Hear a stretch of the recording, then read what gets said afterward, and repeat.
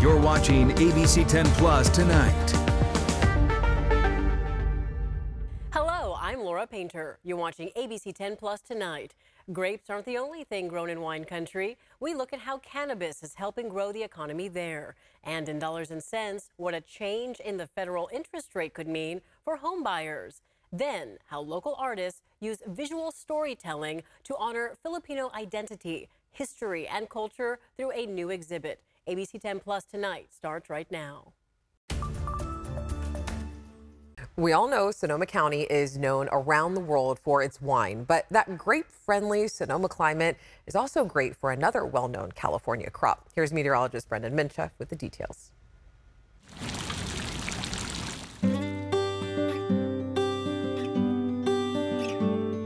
Sonoma County. For many people, Sonoma conjures up images of rolling hills, world-class vineyards, and weekend wine tasting getaways. However, there's more than just grapes being grown here.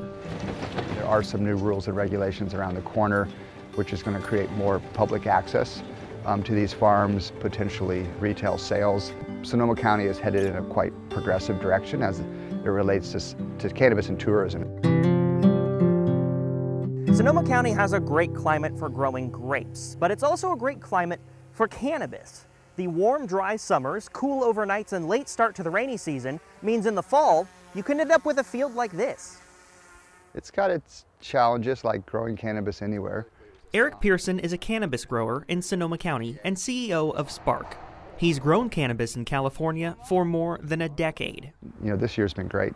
You know, it's been extremely dry, a little bit hotter than we like, but with that we get drier evenings and drier mornings, and that results in less mold pressure, and that results in us letting the flowers fully mature, which it's those last week or so that really you count on to really get a ripe fruit.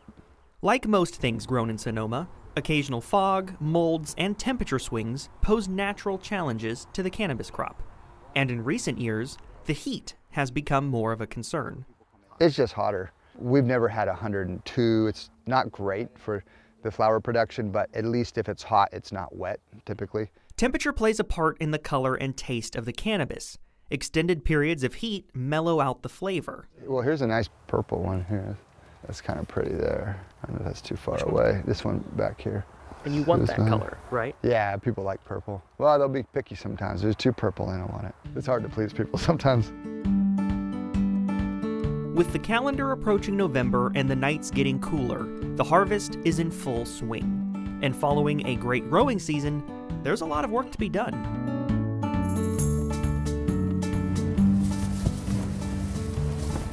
And so what we're doing right now is we're getting all of our cannabis hung dry. So we have these awesome racks that we're able to double stack, and we have this amazing facility that we're able to actually control all the temperatures and variables. Max Bowen also grows cannabis in Sonoma, which he says is the best place to grow. Watching the harvest come in from the fields, it's easy to see why. This is freshly cut off the plant. We cut it to size of the bins so it fits exactly on the hangers as we need it to maximize every square inch. And when we're in here, a lot of the workers are able to spot issues maybe we didn't catch in the field. This is going to be probably a 10 to 12 hour day. We actually hand trim everything, whereas a lot of people will use machines. Once cannabis is trimmed and hung, it's moved to huge drying rooms on site. We aim to get the moisture content of this plant down to 50% within as quick as we can, really, to stop any molds that may be hanging out. And then after we get it down to 50%, we ease back the system a little bit to let it dry slower, so we get a better cure. Preserves more of the terpenes, which is what creates the smell of the cannabis. During my visit, this room smelled the most like cannabis. Plants in the field had that distinctive smell, but it was more amplified in this confined space. And Eric tells me that's a good thing.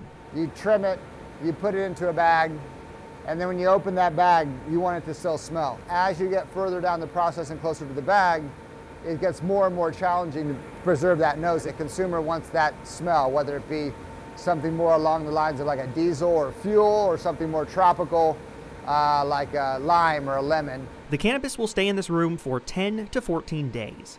From here, it gets trimmed and shipped to Santa Rosa to be produced and packaged. If it passes strict safety testing, it'll be shipped to dispensaries across the state.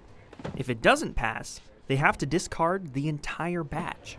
We have such stringent testing that it's down to the parts per billion in the plants. And if we even tried to use something, it would come up in a test and we'd have to throw it away. One of the biggest issues a lot of farmers here in Sonoma County have gone up against is when they're next to vineyards.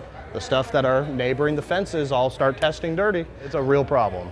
But the weather and vineyard pesticides aren't the only challenges these growers face. We're working with our county government right now to make changes in the ordinance. We have a canopy tax here that's charged locally. I think it's like $35,000 an acre. It was twice that for outdoor. We've got that reduced significantly last year. Eric and Max say unlike cannabis farmers, grape growers face far fewer taxes in Sonoma County and have extensive subsidies, giving wineries in Sonoma a competitive economic edge. Why would you want to tax your businesses a whole bunch in your county and make them less competitive on a state level? When I have a cultivation tax I have to pay here, I have to pass that through on the product that I sell, and I'm selling my product up and down the state of California. That means my product, when it gets to LA, is going to cost more money than that product coming from a county that doesn't have a cultivation tax, right? Eric says reducing taxes is a relatively easy change that would help immediately. Not necessarily politically easy to do, but in theory, an easy law to change. Another element of cannabis law Eric would like to see changed regards tourism, being able to invite the public to the farms. That's something not currently allowed under county law. You've got your people watching TV, think this is interesting. Allow me to be able to say, you know what, you can come on up and take a look at it, you know, and you can buy cannabis from our little farm stand here. You can come out, you can have a nice afternoon and do your thing. That would be hugely beneficial to us. And we reached out to Sonoma County about what they are doing to help cannabis growers. They said in a statement, part quote, the County of Sonoma is committed to supporting the legal cannabis industry and has been proactive in working to establish a regulatory framework for the legal cannabis market that is consistent with state law and build on input from both the public and industry stakeholders. They say since 2021, they launched a review of their cannabis program, amended cannabis business tax rates, and awarded grant funding to eligible operators impacted by the war on drugs. And you can read their full statement right now on ABC10.com. Sacramento police are pleading with the public after an employee at Chando's Tacos was pistol whipped during a violent robbery. It happened Monday night at the business on Arden Way. The robbery was caught on surveillance camera. Police now say other taquerias in Sacramento were robbed last night. They're now investigating if there is a connection in this case. ABC 10's Roxanne Elias joins us live from police headquarters right now. Roxanne, such a disturbing story. What are you learning tonight? Laura, the owner of Chando's Tacos, says his employees were left quite shaken up. He says the woman who was hit, sure, she's doing fine now physically, but she has been left traumatized along with all the other employees that were there. Sacramento police now investigating if these robberies are all connected. In the 14 years Chando's Tacos has run its business off Arden Way, it's never experienced a robbery like the one employees experienced Monday night. The owner, Lisandro Madrigal, shared surveillance video that shows the robbery and the man seen pistol whipping the cashier. Video we are choosing not to show. He then grabbed the cash register and ran away. So my employees are my family, right? You know, the two most important assets I have are my employees and my customers, and I want to make sure that they're safe. Sacramento police say robbery detectives are working on the case, but have not been able to identify the man. At this point, he is considered the lone suspect. On Wednesday, police had a message for him. This coward used a firearm and struck a female employee twice in the head. And so to the person that did this, I hope you're watching, and I hope you do the right thing and turn yourself in. If you don't, just understand that our detectives are relentless. Sacramento police say they're investigating 2 other armed robberies at taco stands Tuesday night. One happened on East Commerce Way, and 20 minutes later, another on Northgate Boulevard. They are trying to figure out if they are all connected. We're asking the community to do the right thing. Somebody knows who this person is. Somebody heard about it after the fact. and we're asking them to contact us, whether it's contacting the police department directly or they can go through Crime Stoppers. Madrigal says thieves had also broken into the business about a month ago after it closed for the night. He's now considering only taking electronic payments and has faith the robber will soon be caught. It feels really good that we're getting the support from the police here in Sacramento, as well as the community and you guys. I feel pretty confident that at least, you know, he's going to be hiding, you know, or leave Sacramento and go to a hole somewhere. As for charges, Sacramento police say this person may be facing armed robbery as well as numerous other charges, including felony assault. Right now, their biggest messages to businesses is if you look out for one another. They're also asking those businesses to be aware of what's happening in their area and to call police if they notice anything strange. I'm live in Sacramento. Roxanne Elias, ABC 10. Yeah, such a serious crime, Roxanne. The victim has been through so much. We hope that she is doing okay. Keep us posted. Roxanne, thank you. Well, from Turlock to Modesto, Rockland to Yuba City, Northern California is at the center of an ATM heist operation. Federal officials say it was carried out for months by an international group. ABC 10's Gabriel Porras spoke to a woman who was directly impacted. With years of experience grooming man's best friend, Stand, please. Kristen Boyster knows to listen to her four-legged customers. When they start to feel off or when they're in a bad mood, like something happened or something's about to happen. Like when these two walked into her Modesto business in September. They were just asking about an appointment. They wanted to see like how much I would charge for their dog. That conversation, just a distraction, law enforcement says, as two of their accomplices damaged security cameras and scoped out the ATMs next door. By the time Kristen opened the next morning, the damage was done. And we can see a couple holes in the wall. We kind of knew that we got broken into because of the ATM. It wasn't just Stanislaus County businesses impacted, though. In a 78-page affidavit filed this month, federal prosecutors say the same group got away with more than $2.5 million in similar ATM heists from Southern California all the way to Seattle. So for them to take advantage of that was really frustrating. It started in January when FBI agents say the group of 10, mostly Chilean nationals, used the darkness of night, black spray paint on cameras, cell phone jammers, and blowtorches to break into the ATM vault at a Houston bank. Between June and September, they allegedly went on a crime tour of California, renting Airbnbs across the state while scouting out and eventually breaking into the vaults at nearly a dozen ATMs, including Roseville, Yuba City, Rockland, and Elk Grove. It was after a June attempted ATM robbery in Merced that the FBI started tracking the group. And just feeling like they can hit targets and just get away with it type of thing. That's really frustrating. But not for long. The FBI arresting the 10 just days ago as they were leaving another Airbnb in Seattle. I just hope they get what they deserve. I hope that they charge them to the full of the full of the law. In Modesto, Gabriel Porras, ABC 10. In court documents, the FBI said this is still an active case and some targets have not been arrested yet. A court date has been set for November 6th in Fresno.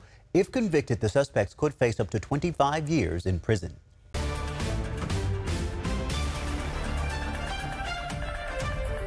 A candidate for Folsom City Council is considering whether to press charges after she received a threatening voicemail from someone who was angry about her campaign material. ABC 10's Becca Habegger spoke with her today and one of her opponents who has also been the target of hurtful rhetoric. Signs of the seasons, Halloween and the election, line this Folsom neighborhood in City Council District 4.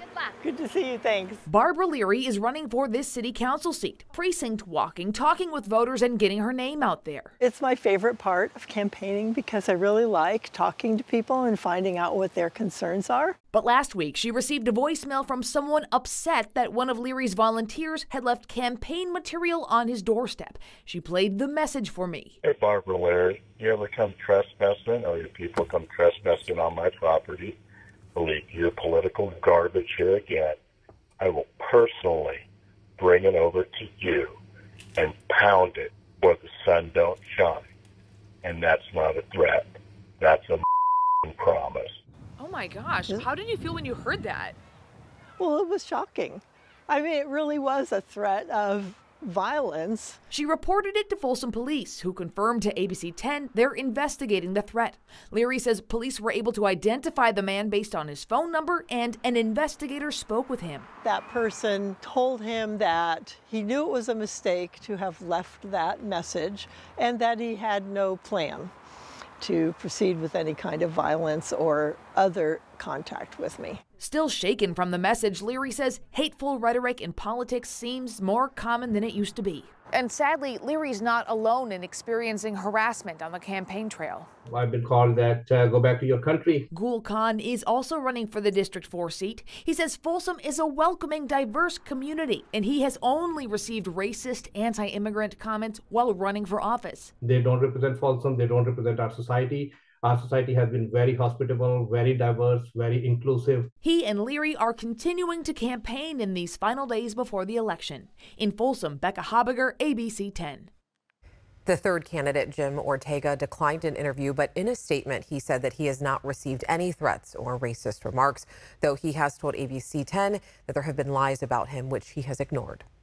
In tonight's Dollars and Cents, the Federal Reserve has just lowered interest rates for the first time in months after reaching record highs last year. Many of you are now wondering, what does this mean for my home or my ability to afford a home? I talk with a local real estate expert on how the Fed's latest interest rate change is impacting our area's housing market. It's a welcome change. Sacramento-based broker and owner of Greenhaven Capital, Kevin Odo, tells me the Federal Reserve's 0.5 percentage point decrease last month has a lot of his clients asking how that'll change mortgage rates. But he says the Fed rate only explains part of the story. When the Fed changes the federal fund rate, that doesn't mean mortgage rates are going to fall at the same time. Right now, long-term fixed-rate mortgage rates are at 6.4%. We actually saw rates fall ahead of the rate drop, so rates were coming down even before the Fed announcement. And then funny enough, even after the Fed announcement, we saw interest rates actually go up. Mortgage lender Freddie Mac says compared to a year ago, rates are more than 1 percentage point lower. This means good news for potential home buyers, especially if they shop around for the best quote. You'll want to do that because rates can vary widely between mortgage lenders. In Sacramento, we still have a relatively strong market. We've seen inventory tick up a little bit, but overall, we still have historically low inventory. Lower mortgage rates are expected to spark more buyers to enter the market. But with that comes more competition and potentially higher prices. Buyers are very cautious when it comes to affordability, the price that they're paying. And I feel like sellers, they can't really get top dollars unless they're adding value, unless they're, providing a competitively priced home or if they have a unique property that people want. But Odo warns, don't focus on timing the market. Instead, focus on a payment you can afford and a home that suits your budget and fits your needs. If rates drop, you have a chance to refinance later, but timing the market is ultimately impossible and you could really miss out on a golden opportunity. Experts say lower mortgage rates can bring down a home buyer's monthly mortgage payment, but keep in mind, high home prices are still keeping a lot of people from buying homes. One report by NPR says overall home prices in the U.S. have risen about 50% since early 2020.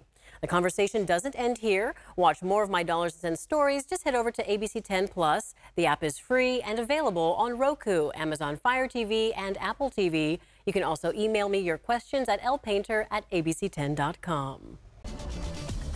Turning to our weather impact alert, we do have some flash flooding to tell you about in Spain. Look at this. It swept cars away, turned village streets into rivers, and killed at least 95 people.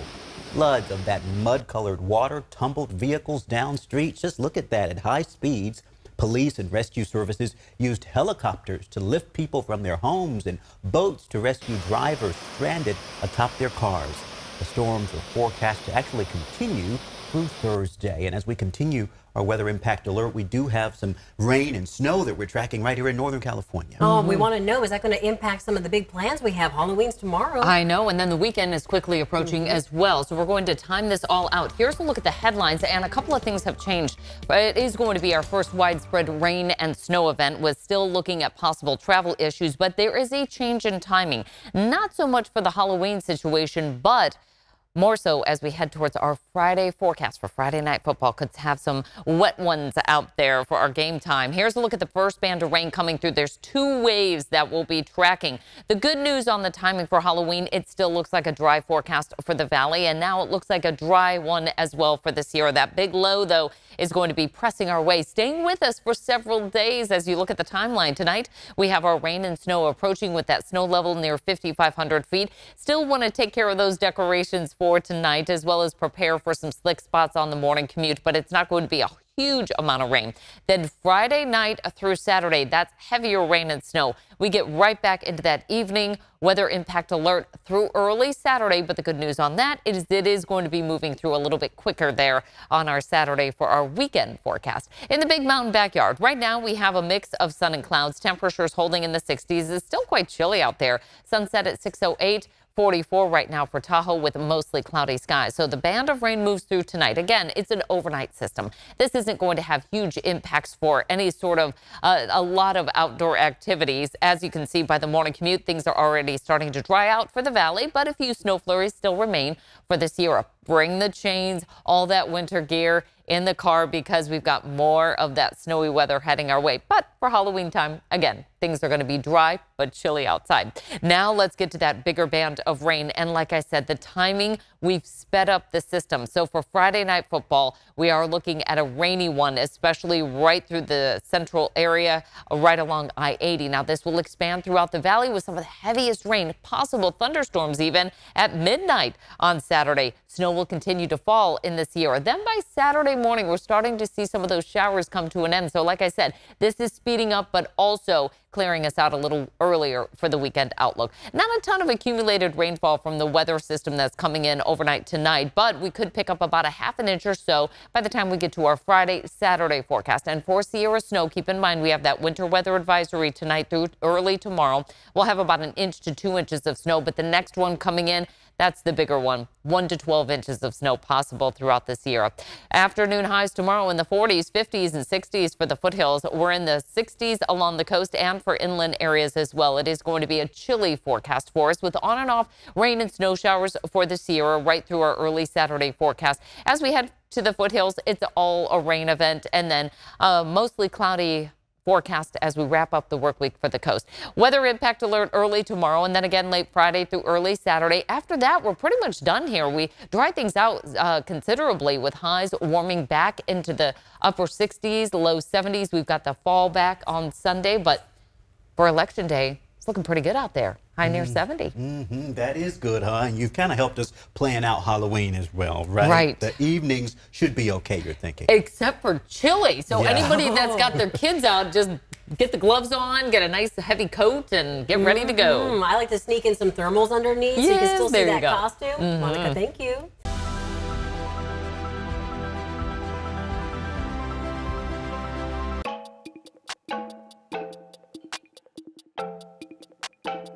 Agimat is this group exhibition of 20 Filipinx artists here at the James Caneco Gallery for Filipino American History Month. So Agimat, or anting-anting, essentially is a charm that you wear to protect you, or it can give you superpowers.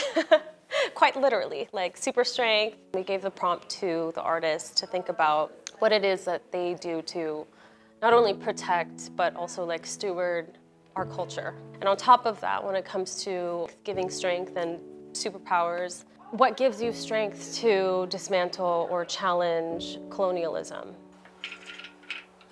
I think because of colonization, there is a cultural amnesia, and there's this like sense of longing and disconnect in the Filipino diaspora. We have a word that's called kapwa, which means I am you and you are me, that we are not separate. Indigo is a representation of that because it is this magical color that is represented in the sky and the waters, and it's also a plant that is native to the Philippines. So I am constructing a tayum, which is the Ilocano word for indigo, all natural dyed, cosikos, which is another word for a weaving motif that is kind of like an optical illusion, quilt. It is the equivalent of like our evil eye, so it is a protective symbol. Abra is the national natural dye capital of the Philippines, and it's in the same region as where my ancestors are from, which is Ilocos. My family's from Ilocos Sur, and this is where the magic happens. I didn't think we had art and craft practices like this. It was through my teachers, through like decolonizing, that they were like, you know, actually, Jamie, there is a rich dye culture in the Philippines. To actually have natural dye, it's been so medicinal, helping me feel more connected to the land that we've been disconnected from. To me, being in this exhibition is really about a sisterhood, this common thread that binds our experiences. I will be doing a process called Polaroid emulsion lifting. The person I'm capturing with the film, we photographed them in traditional Filipino regalia. They also symbolize that our connections with one another are what protect us. When you're uplifting voices of those who have been historically marginalized, you gain this perspective that's always been there, but it's new to you. It adds to the history of humanity. Thank you so much for watching ABC 10 Plus tonight. Remember, we're here 24/7 on the free ABC 10 Plus app. You can get your news and weather anytime, anywhere. I'm Laura Painter. See you next time. This election, the stakes could not be higher. And ABC 10 has all the national, state, and local election coverage you need. Watch us live on ABC 10 or streaming on ABC 10 Plus. For up-to-the-minute results on all our races, propositions, and the contest for the White House. And we'll break down the results as they come in with our experts. Watch Your Voice, Your Vote Tuesday night live and streaming on ABC 10 Plus. Coverage starts at 5 p.m. ABC 10, we stand for you. Thanks for watching ABC 10 Plus. And now that you're here, why don't we take a look around and see what else is here? The very first tile on your left is always going to be streaming 24/7. You can find us adjacent to that, breaking news if it's there. And then right next to that, a replay of the most recent newscast. Whether it's ABC 10 Morning News at 5, 6, or beyond, it's going to be there. The forecast beyond that, and then right beyond that, the news that matters the most.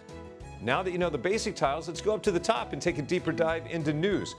We have every single newscast that you would need, including To the Point with Alex Bell, taking a deeper dive into the issues. Beyond that, ABC 10 Morning News at 5 and 6 and 11, the evening shows as well. Below that, you can watch the top stories from To the Point. Under that, Dollars and Cents, where you can learn how to navigate this challenging economy. And below that, you can watch our award-winning ABC 10 Special Investigations, where we hold the powerful accountable. Going into weather, look, it's the 10-day forecast, getting you ready for the weekend and beyond. Beyond that, sports. I know you care about the Sacramento Kings. We have the most comprehensive guide to anything, everything Kings in the locker room and on the court. We have it. Below that, I know you care about the San Francisco 49ers. We can't mention Bay Sports without talking about the Oakland A's. We have that too. What's super exciting, I know you care about high school sports. You'll never find a more comprehensive guide and team dedicated to high school sports. Backing out again, come up to the top and join me on Verify. I'm super excited about this. Our experts are checking the facts, verifying the truth for you. Jump up now to shows. Very excited about this. Oh, look, it's Take a Look. This is my show. I love movies, and if you love movies or streaming shows, whether it's on screens this big, or this big, it's Take a Look. Recently went behind the scenes, sat down with Lady Gaga and Joaquin Phoenix to talk about Joker 2. I love the movie, and oh, I just heard you shout you hate the movie. Jump in, we talk about it on this show. Other shows, Bartell's Backroads, go up and down the state of California, tank of gas getaways, one fuel cell getaway, like places like the Toy Museum. This is what kids did before they had screens. Over here, the Moaning Caverns of Calaveras County, one of the most coveted caves in all of California. You know, watching this show, I discovered there's a cave that could fit the entire Statue of Liberty in your own backyard. You'll find about that and more with Bartell's Backroads. Down below that, To the Point. It is one of my favorite newscasts because they talk about news with Alex Bell the way you talk about news. It's conversational, but in depth at the same time. Below that, Your California Life. love this show. Whether it's entertainment, food, beverage, lifestyle, it's there. Desiree Shepherd hosts and does an amazing job. So there you have it. It's ABC10 Plus, the app. What do you need? We heard you and we got it. Thanks for watching. Thanks for streaming.